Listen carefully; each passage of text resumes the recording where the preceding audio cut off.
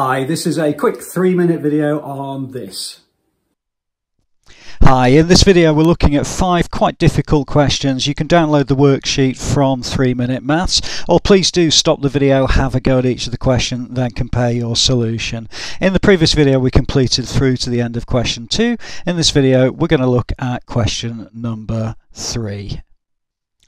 Okay, so question number 3, we've got quite a bit of writing here, a few words that we need to work through, and basically what it's asking you is they want to calculate the angle of AOB, which is actually this angle on the screen here. Now in order to do that, we're told that the cone has a volume of this and a height of this, so I'm going to use that information to find out a little bit more about the cone itself.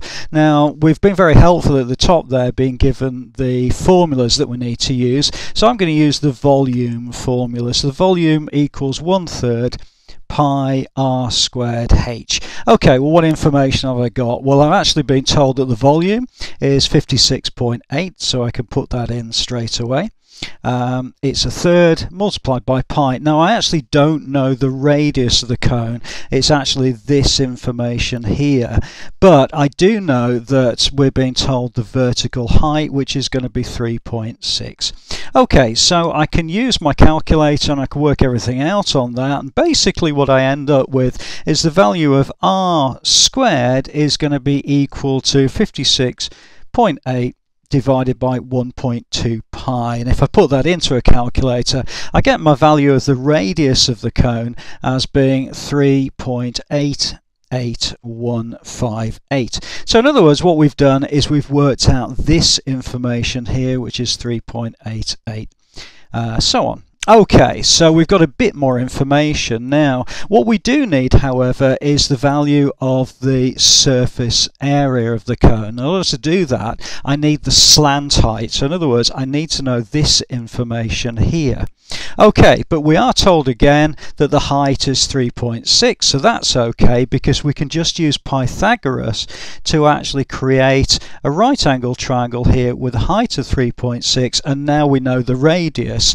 So therefore we can use Pythagoras to calculate the slant height. Okay, so therefore L squared, which is what I'm choosing to call it, is going to equal to the radius squared, which is 3.88158 and so on squared, plus 3.6 squared, which is the vertical height, and that's going to give me then the value of L, which is the slant height of the cone, is going to be 5.294.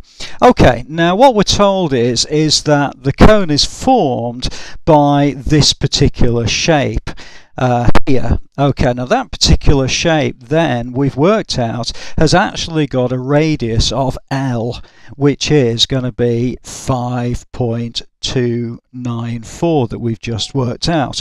Okay, so now that we've got that, we can then use the surface area of the cone, or work out the surface area of the cone. Okay, so surface area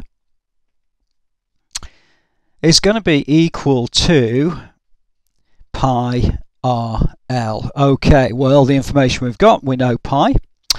We know the radius because we've already worked it out, 3.88158, and that's going to be now multiplied by the value of L, which we've just worked out as 5.294.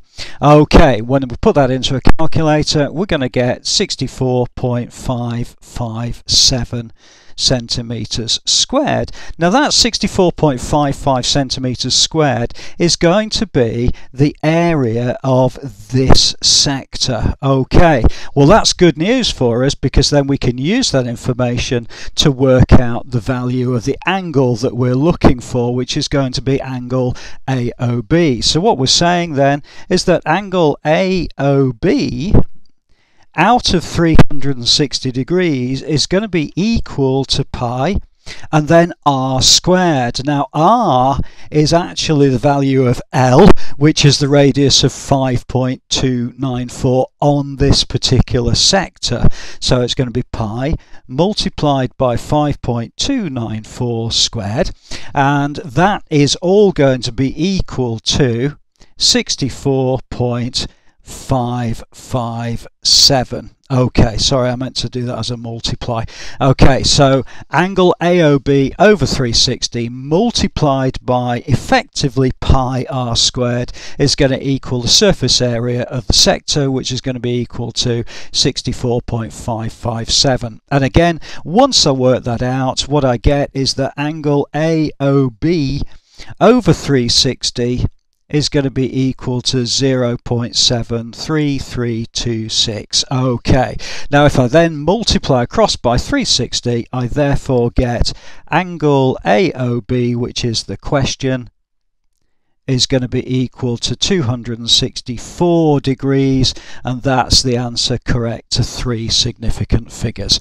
Okay, so quite a lot of work on this particular question, but if I just run through it very briefly, what we did is we used the volume of the cone to work out the value of r, which is the first point.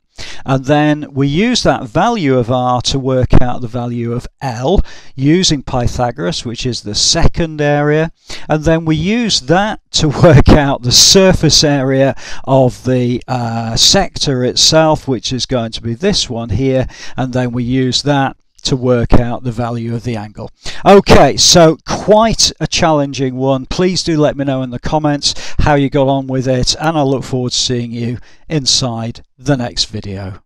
Okay, so I hope the video was useful. Please do add a comment below if you're not sure about anything. I'll always come back to you. Subscribe to the channel. I'll look forward to seeing you inside the next video.